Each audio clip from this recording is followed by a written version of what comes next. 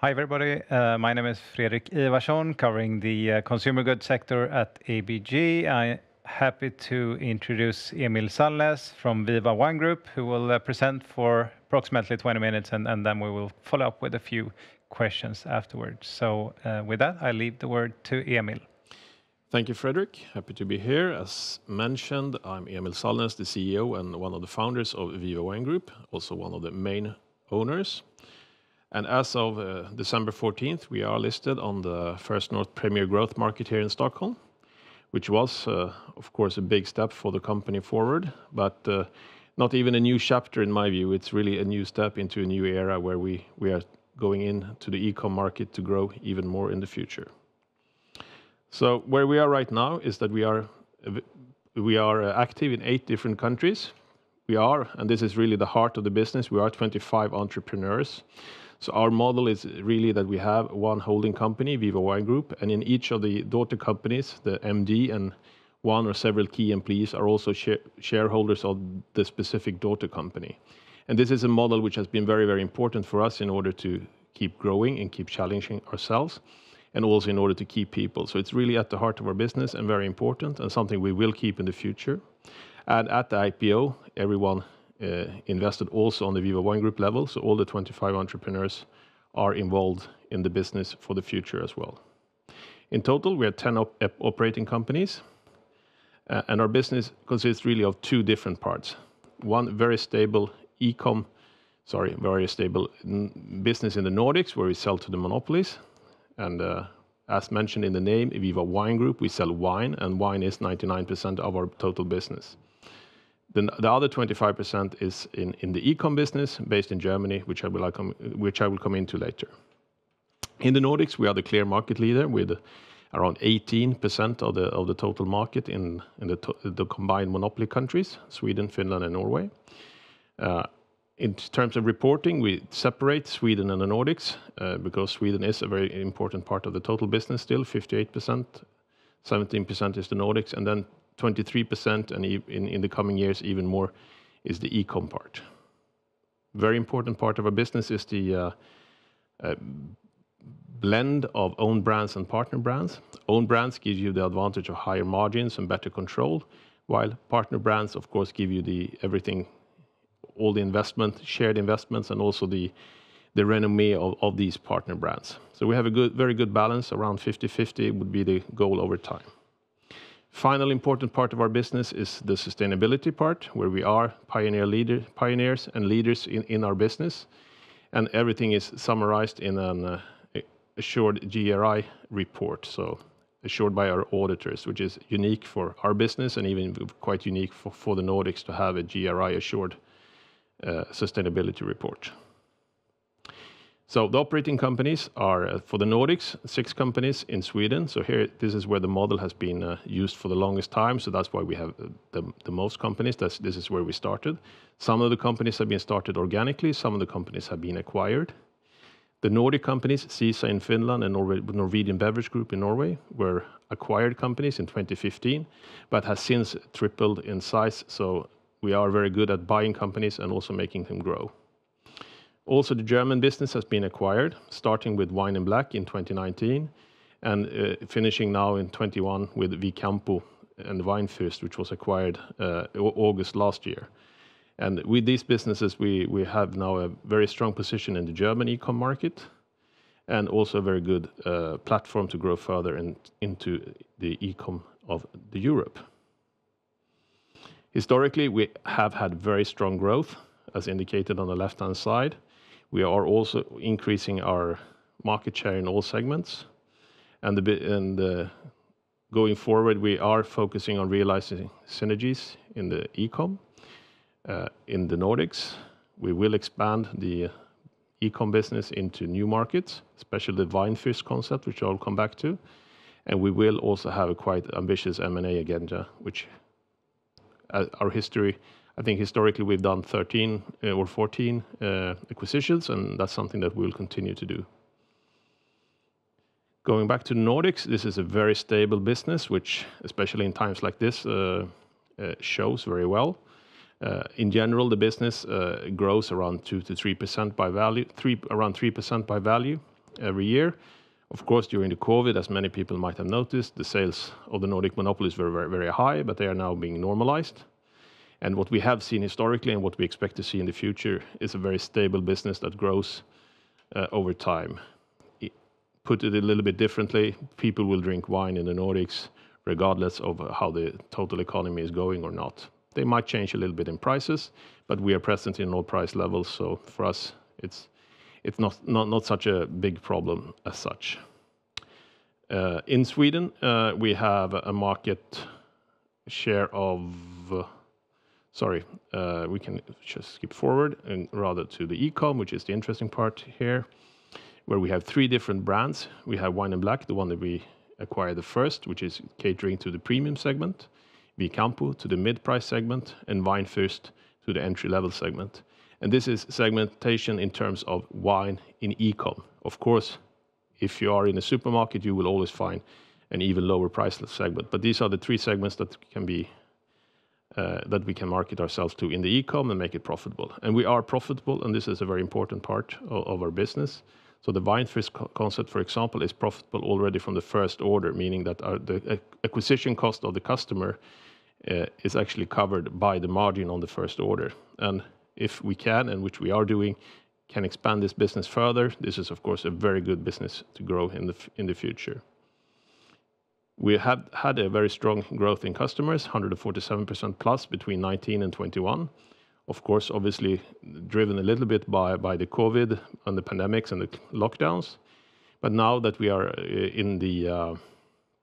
in sort of a more normalized world, we do see that 77% of our sales are coming from repeat customers. And of course, for any e-com company, that is the most important part, to keep customers buying from your sites. So in the mid part of the picture, you see where we are established. The dark purple is Germany. And then you see the other markets that we have started up in around Germany. And all these can be serviced from the same warehouse. Right now we have 2 warehouses. Remember, one of the acquisitions were done in 21, so we haven't had time to put everything into the same warehouse. But from 23, we expect to have everything in the same warehouse, and we will be able to serve all these countries and actually a little bit further on from that and deliver within 48 hours from one warehouse. Obviously, a very strong point in terms of synergies. The e-com market is a growing market, and when we entered the market, we saw that it had a very low online penetration of around 5-6% in 2020. And if we expect that just to grow to 8% in 25, already there you have around 10% of an annual growth in the future. Again, industry pioneer within sustainability, and this is an important part of our business. And we take care of the sustainability on all different levels of the value chain. We work with organic wines and encourage organic production on the farming side. We also make sure that the workers have good working conditions by being part of Amfori and Fair for Life, for example, and Fair Trade. And then once the wine is put in bottle, we choose climate smart bottling. That could be a PET bottle, lightweight glass bottle, bag-in-box, Tetra. There are even cans nowadays. There are plenty of alternatives for climate smart packaging. Then we transport it as well as possible for the climate as well, using trains and boats. And then once we are in the market, we are also very active in our trade organization to make sure that our products are consumed in a responsible way. And in order to show that this is not just something we do because we should, it is really something that has driven our business very well in the future. You can look on the bottom right-hand corner of the screen. You see that our share of organic wines in Sweden is around 40%. And organic wines is a segment that has been growing twice as fast than all other segments. So going organic, going sustainable is a very important part of our business and drives our sales. Just a quick update on the first quarter now after having been listed. It has been a quite strong start, despite the world being very turbulent. Obviously, COVID, wars, you know the story. Our logistics and product teams have been securing goods in under unprecedented circumstances. So it's a very important part of our business is that we have a very strong logistics and product setup. So we have been able to mitigate the out-of-stock situation to a very large degree. Our net sales increased by 27% in Q1.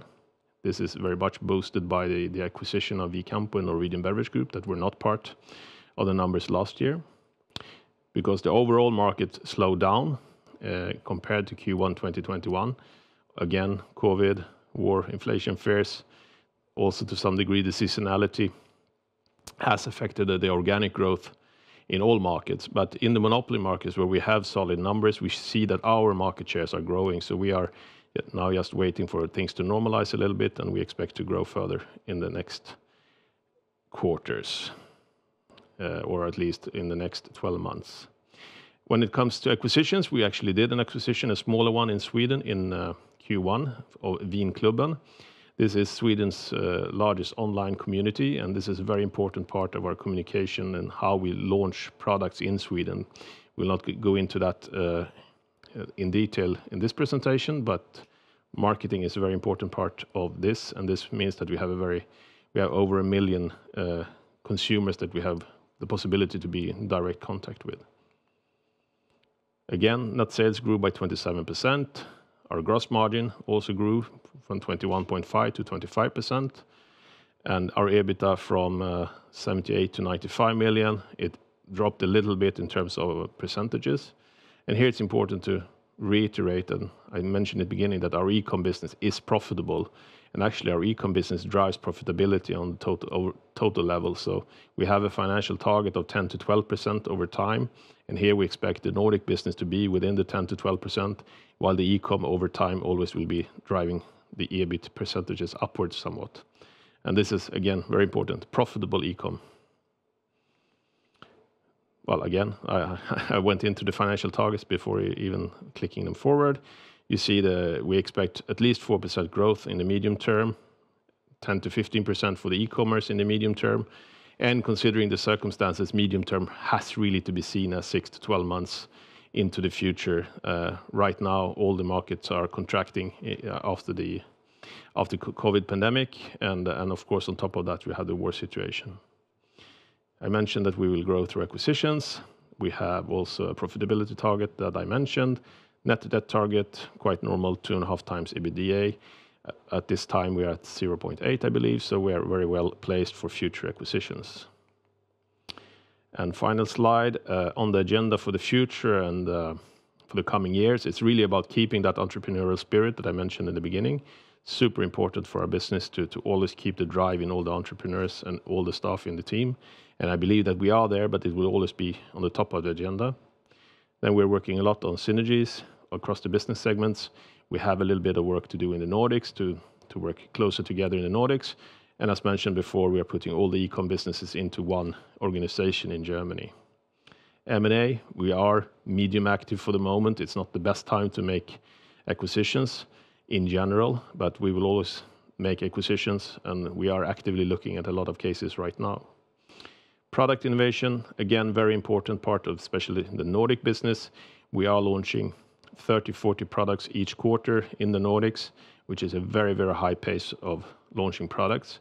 But then remember, we have 6 companies in Sweden, 1 in Norway, 1 in Finland. So we have 8 companies, while some of our peers might only have 1 organization for launching products. So this is, again, one of the keys of being many companies is that we can also launch more products. And as we have done that very successfully, we have a higher growth than most of our peers. And final point, and right now, it's a lot about keeping the margins and focusing on pricing.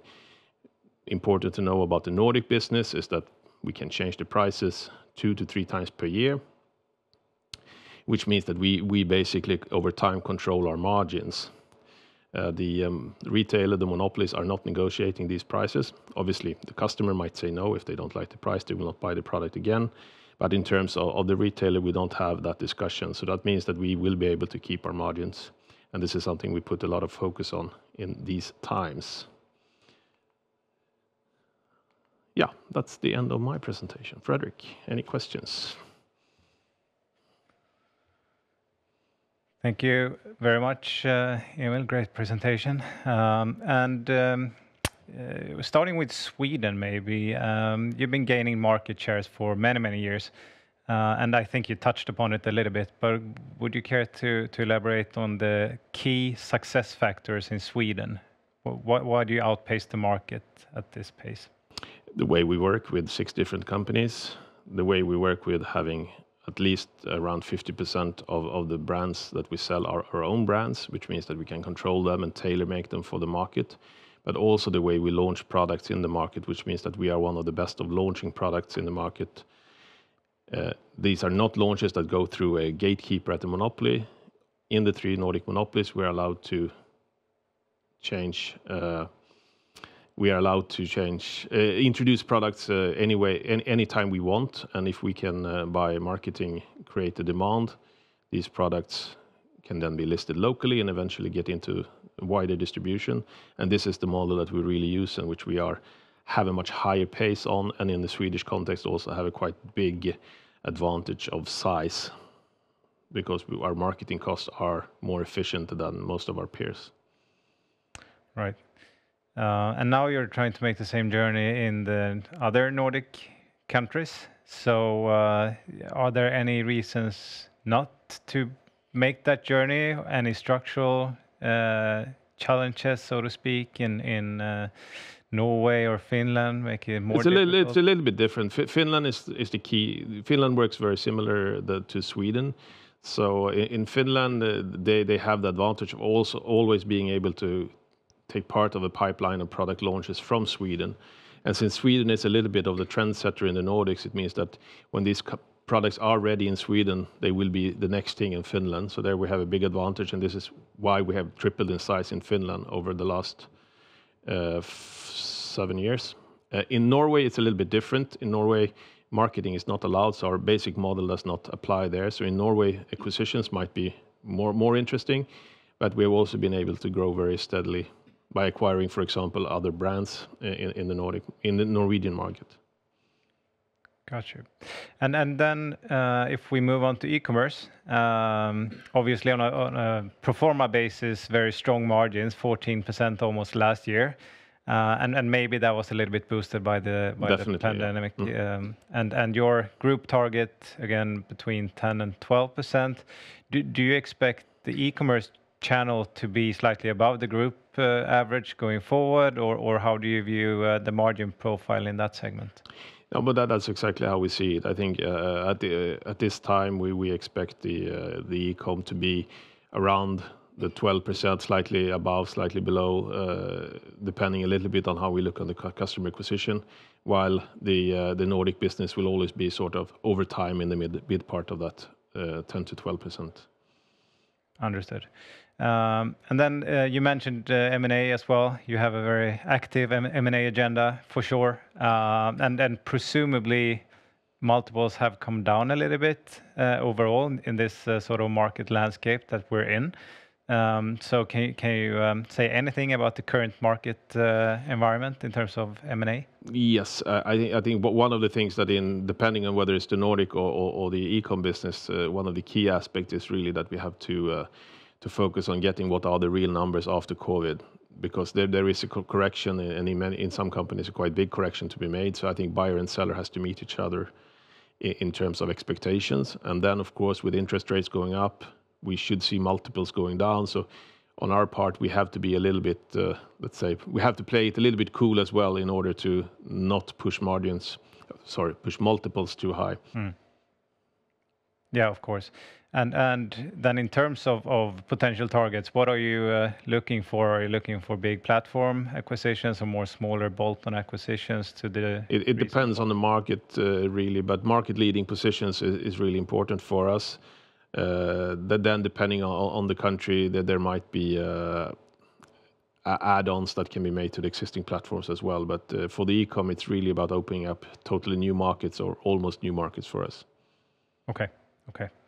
And then maybe looking a bit more short term, we saw the market obviously on the back of very tough comps contracting a little bit in Q1. Can you say anything on what you've seen in the overall Nordic market landscape in April and May? Well, the Nordics continues to be fairly slow in April and May, so the correction will probably continue until the end of Q2, that's for sure. So you can expect something that looks quite similar to January to March. For the e-com, it's quite similar or even slightly worse. So a little bit less than last year in terms of everything. Then, of course, for the e-com, and especially in Germany being our biggest market, in June, the lockdowns were eased last year. So then the comps should be more comparable in the months from June and onwards. Okay, understood. And then, as seen in many other consumer companies or in any other company for that matter, we've seen raw material prices skyrocketing, and I suspect that that's the case in your business as well. So how well can you meet these price increases or cost inflation in terms of raising prices yourself? Yeah, you're totally right. We do have a lot of inflationary pressures, and then on top of everything, there are glass bottle facilities in the Ukraine as well, which makes it even more difficult for sourcing glass bottles. But over time, we are very confident that we will be able to keep our or even strengthen our margins, considering the fact that we are allowed to change prices in Finland already now in July, in Sweden it will be in September, Finland again in October, also in September, October in Norway. So in these markets, we are able to look at the margins already in a quite short time. While in the e-com, of course, we can and we are allowed to change prices quite immediately. Okay, so in a sort of medium term, you expect to increase margins in the Nordics? Absolutely. Give us some time, 6 to 12 months. We expect to be back on slightly increasing margins, the ones that we had. Also, if you look at 18, 19, 20, if you look at the development a little bit more historically. And the key drivers for that is it product mix and premiumization? It's premiumization together with of course better use of the staff. So for launching more products, we don't need more people in the companies, and especially that's been the case in Finland and Norway, where we grow quite steadily now while keeping the same amount of staff. So. Yeah, interesting.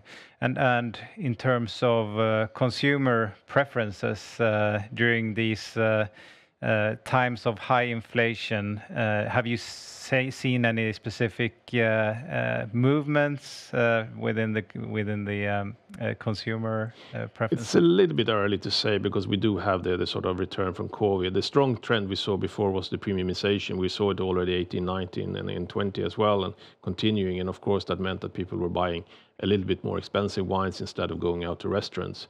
Then whether this sort of resetting of the market means that people are going back to buying cheaper wines, or if they just right now are spending a little bit more money on restaurants, I believe in the later. So it is very difficult to go back once you have increased your sort of average price point for wine.